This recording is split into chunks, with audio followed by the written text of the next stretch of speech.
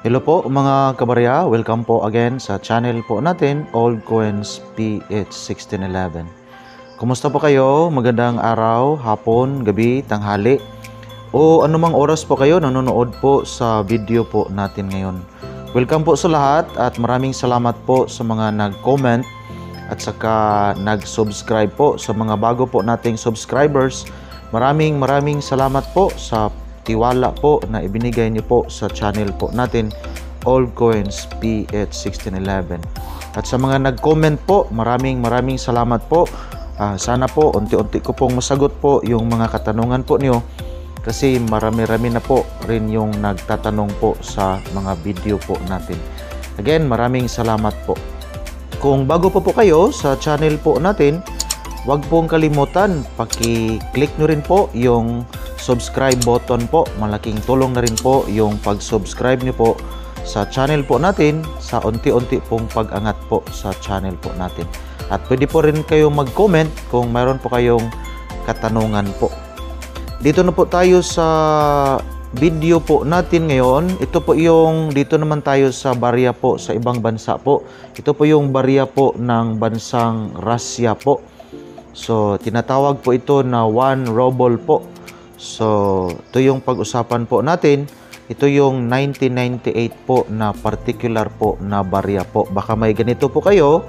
Update lang po tayo sa mga barya po na hawak po natin. Hindi po ako bumibili po ng mga barya po. Nagpi-feature lang po tayo. Update lang po tayo sa mga halaga po sa mga hawak po nating barya. Dito na po tayo. Ito yung source po natin. Ito yung gagamitin po nating source. Ito po yung in.numista.com kasi dito po kasi halos nandito po lahat po yung klaseng barya po at saka kung magkano na po ang halaga nito ngayon sa online selling. Dito naman sa atin sa Pilipinas, iba naman yung bintahan po dito sa atin kumpara po sa international online selling po kagaya ng eBay o anumang online selling platform po. Ito yung pag-usapan po natin. Dito na po tayo sa barya po natin. Ito po yon 1998 po. So 1 ruble po. Sa barya po ito ng bansang Russia po.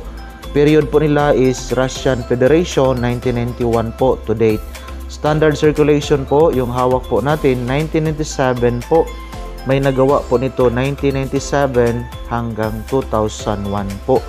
Yung value po nito, 1 ruble, equivalent po ito sa 0.70 centavo po ito sa atin. Pero iba naman yung bintahan po sa mga coin collector. Talagang may mahilig po talaga mag-collect po ng iba't ibang klase po na barya. Currency po ng Russia is ruble po. Composition po nito, gawa po ito ng nickel brass po at may bigat po ito na 3.25 grams. May diameter po ito na 20.5 mm at saka thickness po niya is 1.5 mm po. Round po yung shape po natin. Middle alignment po. So ganito po, middle alignment po. Pag binaliktad, direkta po yon. So dito na po tayo sa kaniyang obverse. Ito po yung obverse po sa barya po natin. In the center, the emblem of Bank of Russia po. Ito po yung emblem po sa Bank of Russia. May two-headed eagle with wings down po. So, ito yung agila pero may dalawang ulo po. With the denomination po, with the year po issue dito sa baba, 1998 po. So, may mint po ito dito po sa malapit po sa kaniyang claw. Ito po yon, may mint po ito. Minted po ito. Ito yung iba. So, ito yung mint po sa barya po natin. Hawak po natin. While dito naman tayo sa kaniyang reverse. Yung reverse po sa barya po natin. Ito po yon. May denomination po na 1. May translation po na 1 ruble po. Readed po yung edge po sa barya po natin. Ito po yon. Readed po with 110 corrugations po. Now, alamin naman natin kung magkano na po ang halaga nito sa online selling po. So, equivalent po dito sa atin, 70 centavo lang po ito yung value niya.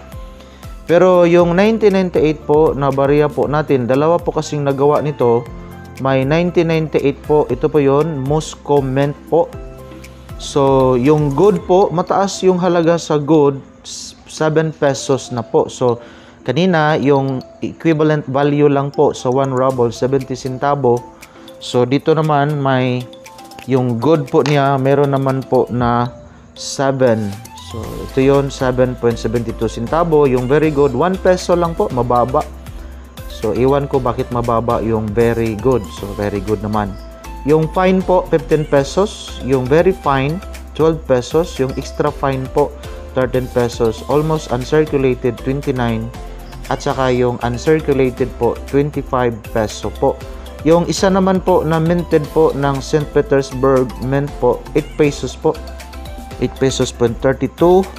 Yung very good, 4 pesos po 16. Yung fine, yung 12 pesos. Yung very fine, 7 pesos.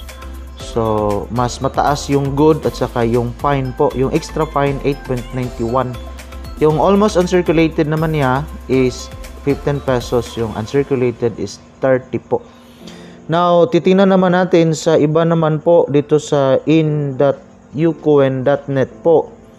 So, ito po yon sa source po natin. Yung 1998 po, may $0.02.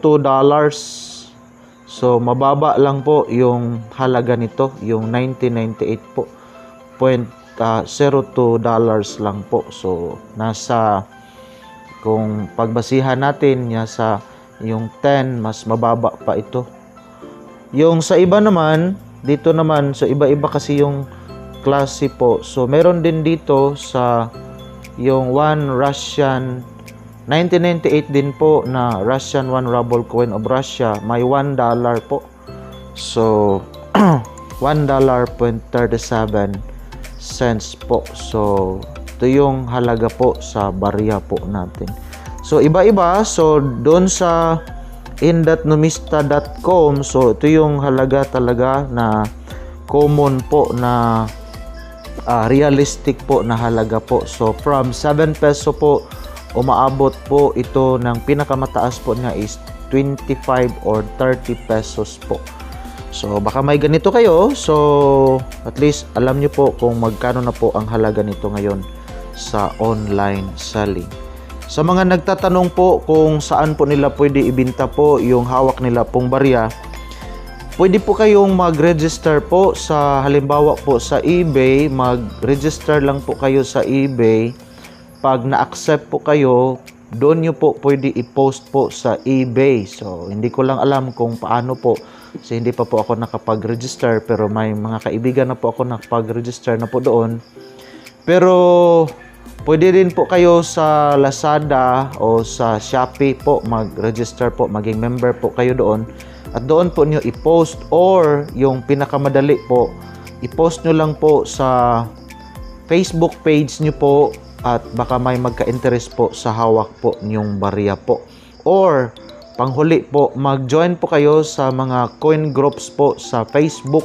May mga coin group po kasi sa Facebook po at doon po, pag na-member po kayo, doon po, pwede na po kayong makapag-post po sa mga hawak nyo pong barya. So, baka may magkagusto rin po at magkaintindihan po sa halaga. Yun po, may deal na po kayo doon. So, again, pwede po kayong mag-join po sa mga Facebook coin group page po, kagaya ng Lumang Barya ng Pinoy Buy and Sell po. So, yan lang po. So, maraming salamat po. At kung bago pa po kayo, sana kung na-update ko po kayo, pakiclick nyo rin po yung notification bell para updated po kayo sa lahat po ng mga videos po natin. So, huwag pong kalimutan mag-subscribe po sa mga hindi pa po nakapag-subscribe. Yan lang po. Maraming salamat at sana na-update ko po kayo. God bless us all and enjoy your day.